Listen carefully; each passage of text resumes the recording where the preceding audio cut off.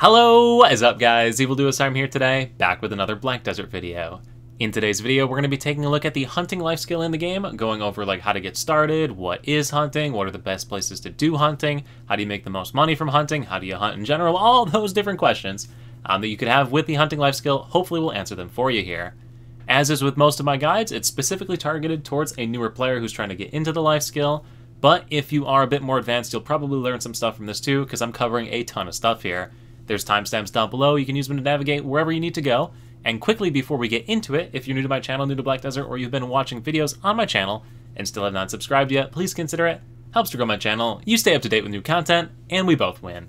And without further ado, let's get into it, and let's start off with like, what exactly is hunting? So hunting is a life skill in Black Desert that basically involves killing specific monsters in specific ways and then butchering them for specific rewards. Very vague answer, I know.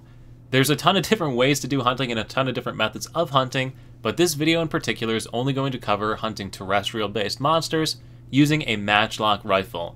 This specific type of hunting is one of the best moneymakers in the entire game. When you get up to the higher tiers of it, you can pretty easily net over 500 million silver per hour.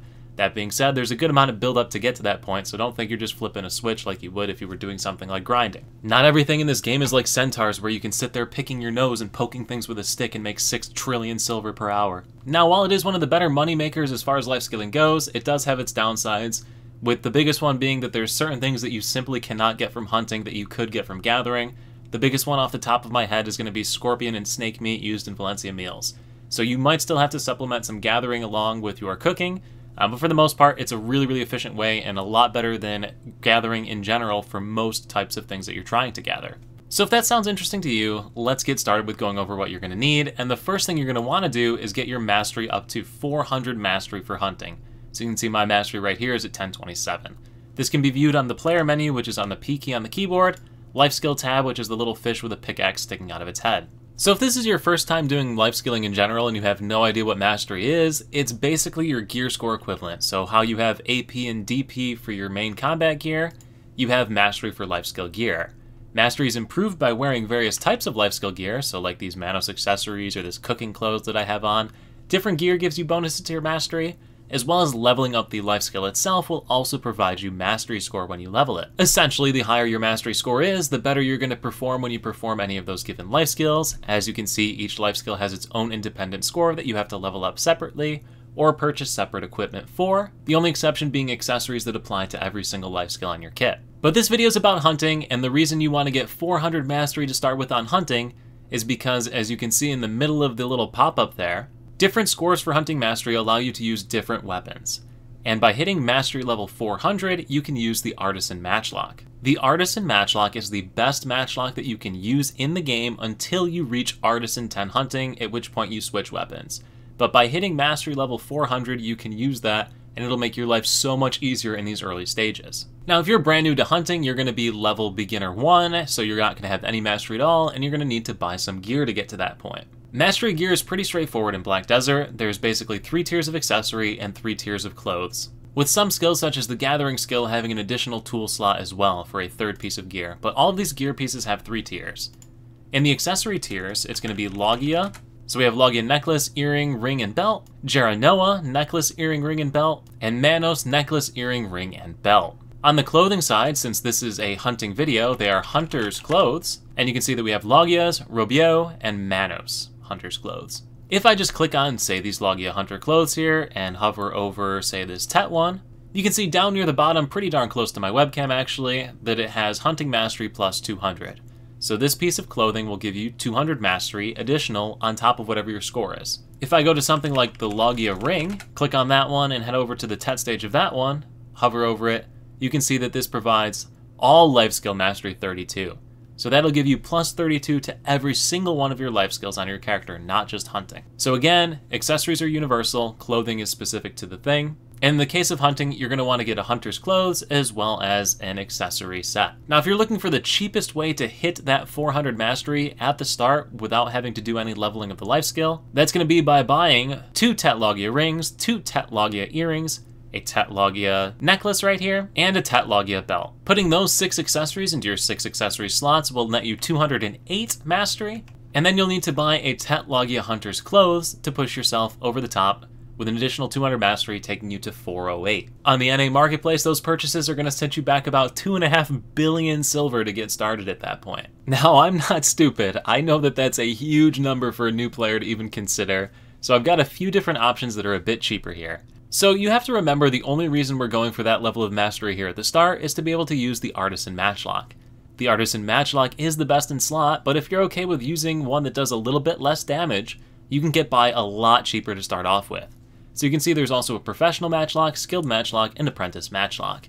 As far as damage differences, the Professional does about 12% less damage, the Skilled about 25%, and the Apprentice about 33% less damage. So if you're okay with living with that little bit of a reduction in damage while you level up your hunting life skill and use the built-in mastery from leveling up the skill to reach that 400 mastery level, a couple of different options for you can involve different combinations of duo Logia accessories instead, which on the NA Marketplace are only 14 million silver, so a full set of these would only be 84 million silver, and that same Tet Logia's Hunter's Clothes for that 200 mastery. So I made a little spreadsheet here which summarizes basically what I just said, but instead of using the Tet Logia setup for 2.5 billion silver to get that 100% damage out of the Artisan, you can do reduced damage using these different combinations, so a Tet Logia and dual Logia accessories for a total of 500 million silver for 88% damage, or you could just buy the Tet Logia armor and save another 80-something million silver to get a 75% damage, or if you really don't have a lot of money to spend and you just want to get started,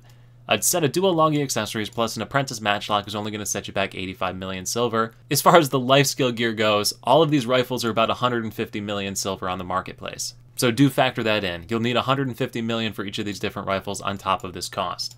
So if you want to pause the video here to help you decide which one you're going to go for, feel free, but I'm going to keep going. Now once you've decided how much money you want to spend on the life skill gear itself, you do need to buy a matchlock that corresponds to your level. So for that, just type in matchlock into the search market here, and there should be ones in stock at the plus 10 ranking. Only buy these at plus 10, so whichever tier you're going to be in, depending on your mastery, just buy the one that's at plus 10. Save yourself a lot of struggle. They range from 120 to 150 million. At least on the NA Marketplace. Again, I want to stress, if you pick one of the lower points of entry for this, as you level up your hunting life skill, you are going to gain mastery, and as your mastery hits these different thresholds, you can upgrade your rifle at each of those points. Don't feel like you're picking something and are getting locked into it. You are going to level up your hunting level, which will give you more mastery and allow you to use a better matchlock. So the choice is yours as far as how much money you want to put in, or if you have some leftover life skill gear to begin with getting into this. Any combination thereof works. Now, if you already are a major life skiller and you have a ton of life skill stuff saved up, the goal for you should be hitting at least 901 mastery for hunting, so 901. The reason being, again, on this same hovered pop-up, at hunting mastery 901, very bottom of this little pop-up, you have the ability to drop high-grade loot. So you can't get high-grade loot from hunting until you hit 901 mastery. So the sooner you hit that, the better, and that should be your goal as you continue to progress, to hit that 901 level, and then from there on, obviously continuing to add more and more mastery because that'll improve your overall drop. But 901 should be that target if you're a more like intermediate, more advanced sort of life skiller. Now the final actual piece of gear that you're going to need is going to be a butcher knife. If you already do gathering, you can use your gathering butcher knife, so your Logia, your Manos, whatever you're using. If this is going to be your first time, you want to make sure you buy a butcher knife that can be repaired. It does not matter the tier or whatever it is, it just has to be one that can get repaired. The easiest one for that is going to be to find a Logia butcher knife. Currently not on the NA Marketplace, but you could also just go to the NPC Zyra, who's located in Velia, right here, near the bottom of the city, and she sells you those various items. So we can buy a Logia butcher knife from her, which is at a base level, and then ram some Blackstones into it to bump up that durability from 50 if we want. So pretty cheap to get in there. Also, if you are looking for accessories to start with and you want to try your hand at upgrading, she does sell Logia accessories as well as the second tier Jaranoa accessories. But this NPC right here, Zyra. Alright, so that's it as far as absolutely mandatory gear to get started with hunting. Now let's talk about some nice to haves, and the first one is going to be artifacts. Very rarely in an Evil Do Us Harm guide will I tell you what to do. I usually keep it pretty open, but this time I'm going to tell you what to do. The Lightstone set that you want to get for your set is the Canine set. The Canine Tooth set, as viewed here on Garmoth, involves the Trapstone, the Trackstone, the Clawstone, and the Iridescent Lightstone. This set provides you so much value, I think it's almost impossible to not pick this one. It provides you crit chance, EXP, attack speed, critical level, mastery. Everything you could want from hunting is in this set. As far as the actual artifacts to put them in, I would recommend putting it into some hunting mastery ones, which you will eventually get while you do your hunting. I mean, I think I have like 10 of these just piled up. There's 4 hunting mastery ones piled up, 2 hunting EXPs, I got 7 life skill mastery ones. They just pile up after a while from hunting. So if you don't want to buy this right away and you want to wait until you drop some of these artifacts, go ahead and wait. But that's the one you're going to want to pick. That's your setup for artifacts. The other 2 things that are really nice to have are going to be 1, the Hedgehog pet, because it gives you additional loot while you're out doing your gathering from hunting. It's almost broken in hunting, honestly. As well as a tent. You can use the tent from the quest line, or you can use the pearl tent. But these allow you to remote repair, and remote repair makes your life so much easier while you're hunting. This guide's going to talk about a couple places that you can go that have repair locations close by if you don't have a tent, but really, like, huge quality of life improvement. Alright, so we spent 10 minutes talking about gear, let's move on to something else, and this time we're going to talk about class selection. So unless you're trying to be like an absolute min-maxer, it doesn't matter a ton. But if you are trying for some convenience or better classes, there are some classes that are just straight up factually better at hunting. That's because they have better class passives that apply to the hunting skill. You're basically looking for any class that has attack speed, crit related passives, or DP bonuses. Attack speed will improve your overall DPS, crit chance or crit damage will improve your damage while you're out hunting physically, and DP will allow your character to survive more mobs attacking it at a given time, making your life a lot easier when you're out hunting. So for example, my Musa that I play in Succession has 10% crit chance built in on Wanderer's Blade, and 5% on Force of the Sword for a total of 15% bonus crit chance. This does get applied to my hunting skill. Other classes that have really strong passives, this is not an exhaustive list, but just a couple of ones that pop into my mind off of classes that I've played before.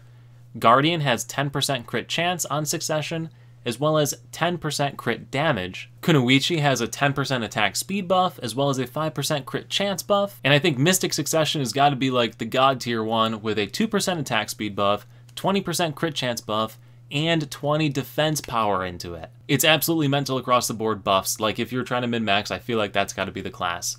Of course, I could be wrong. Somebody will yell at me in the comment section saying I forgot one. This isn't an exhaustive list, I want to say it. These are just some that pop into my mind off of classes I've played before. So look at your class, look at some of your favorite characters, look at your life scaler, and see if you have any passives that apply either crit, attack speed, or defense power. One more thing to consider, if you are making a new character for hunting, or if you're going to use an alt and you want to change the appearance of that character, a taller character performs better at hunting.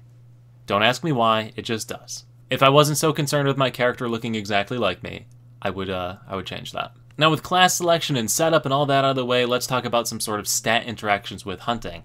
As you've probably already guessed, class passives do apply to your hunting stats. So like we said, critical, attack speed, and DP related stats, super useful. Now in addition to class passives, your battle stat points will also apply.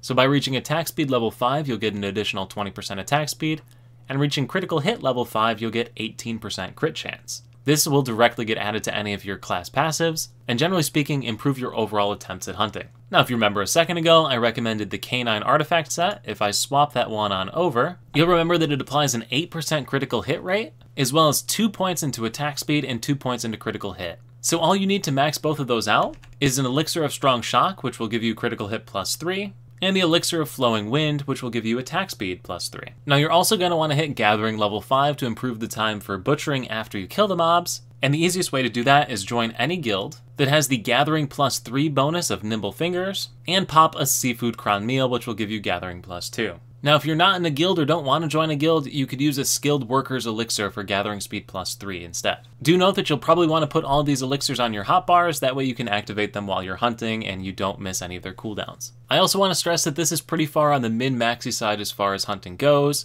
If you just want to like get out there and try hunting, you really don't need to worry about all these different elixirs. You can just throw on a simple crown meal that gives you +2/+2 and eat the 15% longer gathering time if you're already in a guild. So that would drop you off at attack speed 4, critical hit 4, and gathering 3. But it has way less things to keep track of and is a pretty casual way to get started. Of course, that's assuming you're using the Canine's Tooth artifact set as well. Okay, I think we've spent enough time with setup here. Let's get into actually doing some things, and let's start off with quests.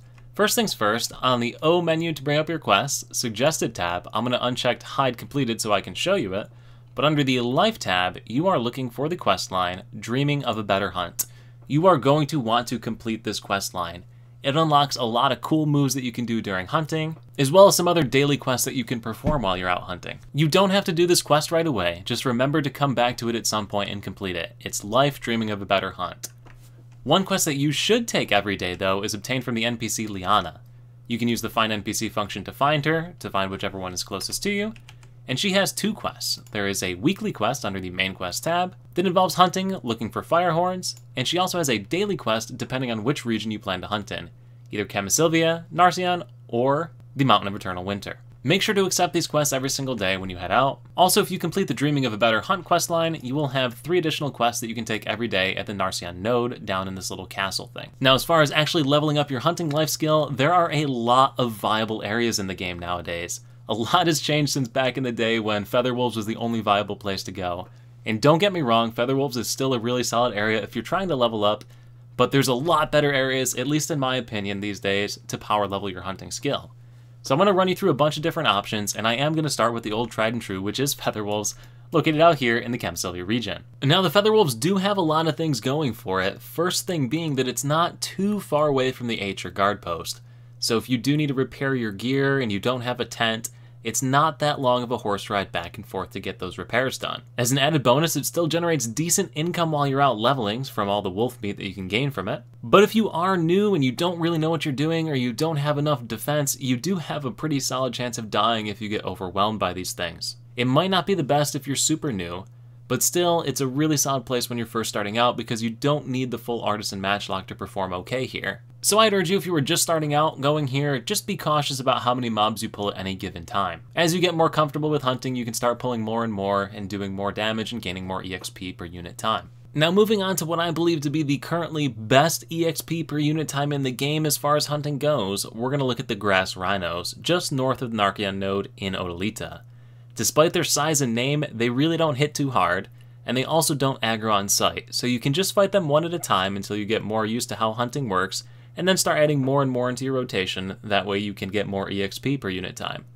If you don't have a tent for repairs, there is a stable keeper at the Narcion node, so you don't have to travel very far for repairs. However, on the downside, these things are absolute tanks, and they're going to take many shots to take down. You're going to want to aim for back attacks, and again, make sure you have as high critical stat as you can get. Because of how tanky they are, I wouldn't even recommend coming here until I could use the Artisan Matchlock. Yes, you can do it sooner, but it just won't be very fun. Also, later on, when you unlock the Master Matchlock, your life will become a lot easier here. So when you're power leveling through all the master ranks on your way up to Guru, this is going to be a great spot for you. Now, a third and kind of sleeper spot is in the Mountain of Eternal Winter. This is next to Isleton, and there are these little like huntable goat looking things. I don't know what else to call them, mainly because I can't pronounce the word that they are.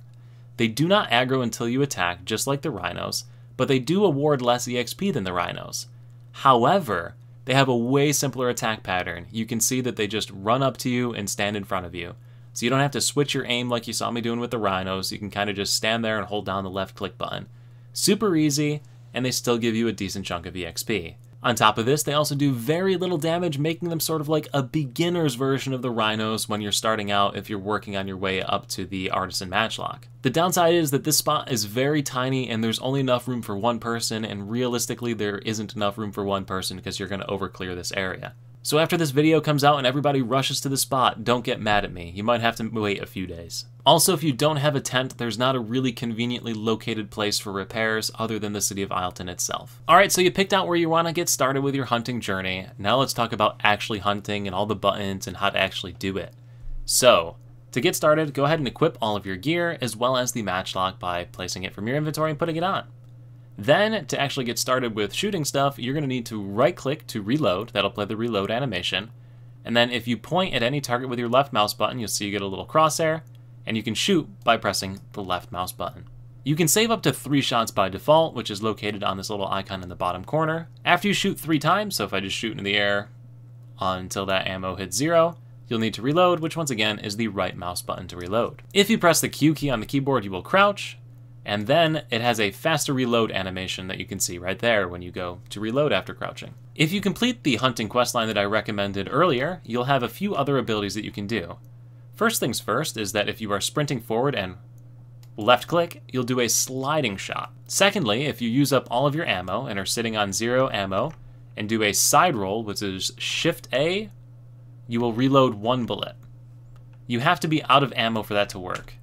It doesn't reload a bullet all the time. So you can Shift A or Shift D to reload 1 bullet when you're empty on ammo. So you can use that if you need to like get a finaling shot off on something. Bad English right there, but you know what I mean. So that's why I said it's pretty important to make sure you do that quest line at some point. It unlocks 2 really powerful abilities. Do know that when you crouch, your field of view is limited. You can only go so far left to right, versus when you're standing, you have total aim. Now, more mechanics-wise, your Matchlock has a durability gauge. You can see mine's at like 108. I can't really read that font, but 108 out of 150. So I have 108 shots left with my Matchlock. Every time you hit a shot, it's going to drop by 1, and after it reaches 0, you're going to have to repair it either at a stable keeper or with your tent. Your butcher knife that you have equipped also has some level of durability, so make sure that this doesn't break either while you're out gathering. Although it should wear at a slower rate than your Matchlock does. Now, as far as some more advanced tips here, if you press the escape key on the keyboard, go to the settings menu, interface settings, mouse interface, and hit use mouse to move, you can now press the control key at any time on the keyboard to bring up the mouse cursor. This is basically aimbot. It's like cheating. So like here, I'm facing backwards, right? I'm facing this way. There's a deer over there. If I control to bring up the little cursor and left click on that deer, the guy makes a full 180 and tracks the target and continues shooting it until it's dead. It's practically cheating. Then there's another one over there, bang. You can also use this to bypass the restriction from crouching. So you can see there's a deer over here, but I can't turn any further to the left. If I use the control button and click on the deer, my character will aimbot even though he can't even aim that way. It's literally like cheating. You're going to want to get used to using it. Another fun one is that you can reload while sprinting. So normally when you go to reload, you can only walk. But if you press the shift key, tap the right mouse button, and then hit W, your character will run and reload instead. So again, that's hold shift, tap right click, and then press W. You'll have to mess around with it for a little bit, but eventually you'll get it. Again, it's hold shift, tap right, and then W. Like tap it, let go of it, and then hit W. It's slower than you think it's going to be. One final thing to talk about as far as advanced skills is going to be the Black Spirit's Rage. You have a Black Spirit's Rage skill when you're hunting, and that is this 100% meter up here underneath my health bar. What this can be used for is to fire like a shotgun blast into a bunch of mobs. What I like to do with this when I'm hunting is group a bunch of stuff together by aggroing it all on top of you. So we got a bunch of guys that are all going to chase me now. I'm going to drag them off here into like a straight line. And I'm going to roll behind them and press F to use the Black Spirit's shot. So again, that is the F key on the keyboard. And now I'm just going to finish off the rest of them with the 1 or 2 shots that it'll take. Now at some point you're going to reach Artisan 10 hunting, which is the point where you can equip the Master Matchlock. You immediately want to stop whatever you're doing and go and get this weapon. It's pretty well in stock nowadays on the marketplace. So there's 15 of them here on the NA server. You'll probably have to buy it at the base version, and you're probably going to have to upgrade it yourself up to the plus 10 state. But it is so important to get that thing to plus 10. First and foremost, it does more damage than your Artisan Matchlock that you've been using. Pretty straightforward. But in my mind, the more important part is that this thing has 150 durability instead of 100 durability. That means you can stay out hunting 50% longer before you have to repair. I'd also immediately recommend putting a Brandstone on this thing. A Brandstone increases the durability essentially by another 50%, which means you'll have over double the amount of time out hunting compared to when you were using the Artisan Matchlock. It's a huge quality of life improvement. Brandstones are given out time from login rewards, so you might have some sitting in your storage if you've been playing for a while. If you don't have any, there's the progression pass at the top of your screen, and in the hunting and butchering section, for completing 16 of these challenges, which you've probably completed a bunch of because you've been hunting now, you'll receive an item Brand Spellstone. So work through completing some of these challenges here to unlock that if you don't already have some in your inventory somewhere. And after getting that Matchlock at Artisan 10, you won't have another upgrade to your character until you reach Guru 1 hunting. And at Guru 1 hunting, you unlock a 4th bullet in your magazine, which again, huge quality of life improvement, less time spent reloading, more time spent hunting. And once you finally hit that Guru 1 stage, this is when you want to start thinking about actually making a lot of money off of this life skill.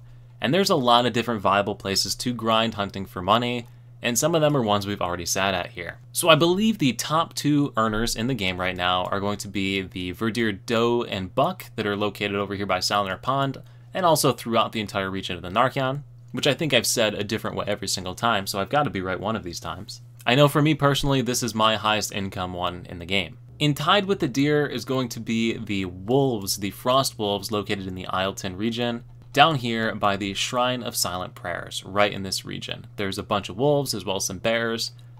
Probably those two locations, the doe bucks as well as these, are going to be the highest earners in the game. Stepping it down a bit are going to be the shadow wolves, which again are located in this Narcan node. There's two spots. There's one spot like roughly around this area on the map, as well as down in this area. Both of those are pretty solid earners. In my mind, third place is probably going to fall to the grass rhinos that we're hunting right now for EXP, or where I was just hunting a second ago. And if you're looking specifically for lion meat for your various cookings like Valencia meals, there are shadow lions located in the Narcian node, as well as a shadow lion rotation by this singular pond over here to the upper left of the town of Arihaza in the desert. So this pond right here has a rotation around it as well. So those are all the viable spots for money. There's other stuff that you can hunt for money as well, but those are probably your biggest earners in the game right now. Now there's one thing left that I haven't covered, and it's all this random crap that drops while you're out hunting. So all of these tusks, horns, hides, whole leathers, all these sorts of things can be used at a crafting workshop, the handcraft workshop, to make trade goods. I have a full-on guide about how trading works in this game, and it's like 45 minutes long, something like that. I'm not putting it in this video. You can watch it separately. The TLDR is you make stuff over here in Grana, you send it to Valencia City, you pick up a buff over here, and you get like 4 times the value of the item. Save up a bunch of these, ship them all over at once, connect a bunch of nodes, cash in like maybe once a year. You also have a chance to drop some stuffed items from these various mobs, and these can be crafted with processing, which is the L key on the keyboard, manufacturing, and you can see a bunch of different recipes for all of these different heads. So like artisan stuffed verdure buck would require the stuffed verdure buck plus 30 damaged hides plus a fire horn. So there's different crafting recipes for all of these different things that you can make. You can then put them in your house or sell them on the central marketplace. But anyway guys, that's basically the hunting life skill. There's a ton of stuff. I know this is a longer video as well, but again, timestamps, navigate to whatever information you need. Generally speaking, as far as continued progression, keep hunting things, keep making money, continue to buy more mastery, get better drops, rinse and repeat the process. If this video is going to help you out here in Black Desert, do let me know in the comment section below.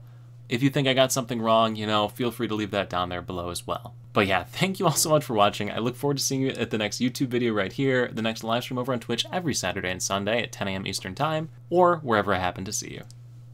Thanks.